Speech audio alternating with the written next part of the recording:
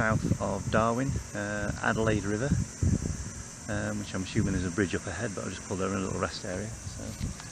So, bike's first run on Australia's roads, which is all going swimmingly apart from the temperature warning light just came on.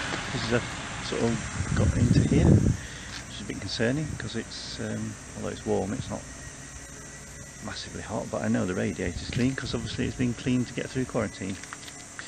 And my voltmeter seems to have gone AWOL.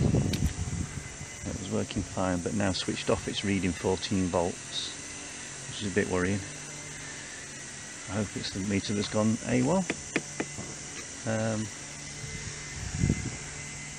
Well, even if the battery had overcharged, I don't think it would sit at 14 volts, it'd still be somewhere around 12. That's what I'm convincing myself anyway. I know I'm in shadow here, but hey, it's a bit tricky to get some sunlight.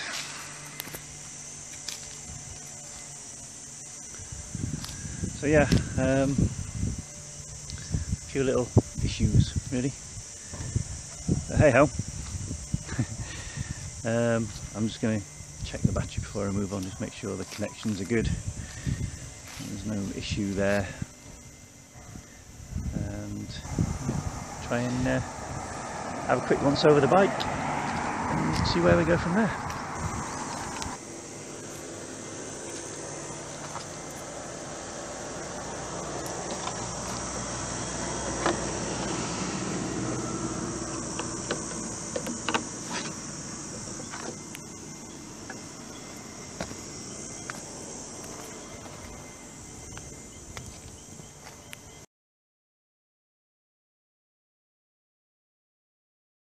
A little bit of maintenance, and water was a little bit low in the overflow tank, so I've topped that up. See how we got on. I know the radiator's clean because it was jet washed everywhere, so I know the radiator's okay, or as okay as it's going to be. And the voltmeter, I've just totally disconnected the battery, and it's still, with the battery disconnected, sits at 14 volts. When you power it up, it goes up to 16, and then when you start it up, when you power it, yeah, it goes up to 16. When you start it up, it goes off the scale. So I think what's happened is the needle's slipped round on the gauge, and it's been jiggling around. It's been taking some hammer. It vibrates quite a lot. It always has vibrated quite a lot from the day I put it on. So I think it's basically finally given up. But all the battery terminals are good. The regulator rectifier connection is good.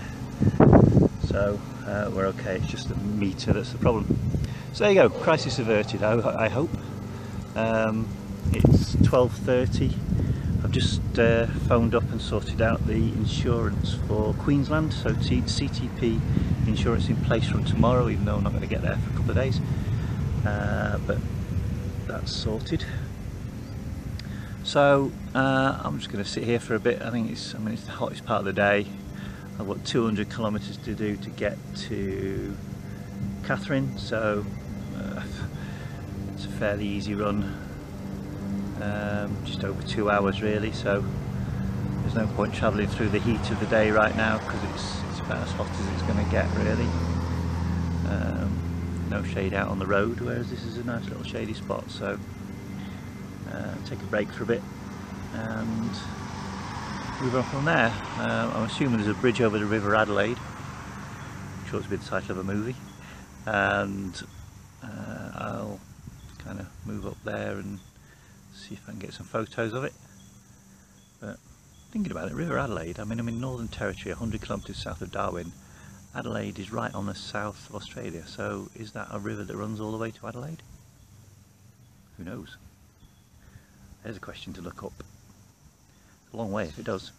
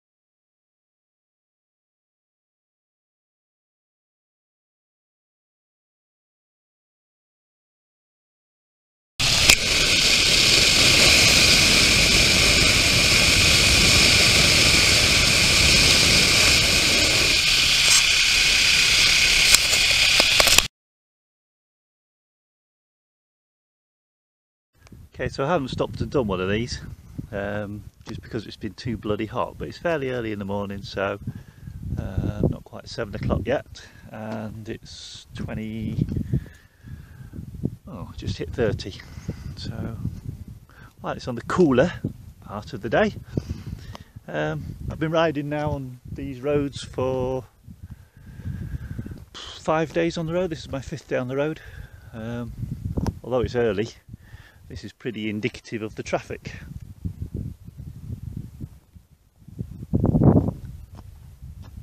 Rain on. So it's just been riding, the odd road train, and a few farmers passing through little towns, little one-horse towns, and that's been about it really. Biggest town I passed through is Mount Isa, which is just a pit town. So seen loads and loads of roadkill. Haven't seen any live kangaroos, but seen plenty of dead ones. And this countryside is just kind of, well, it's got a bit greener now because I'm getting near the coast. I'm about 300 kilometres away from Townsville, which is right on the coast, so I'm going to get there today, hopefully. So there we are. See how we get on when we get to Townsville, and we'll go from there.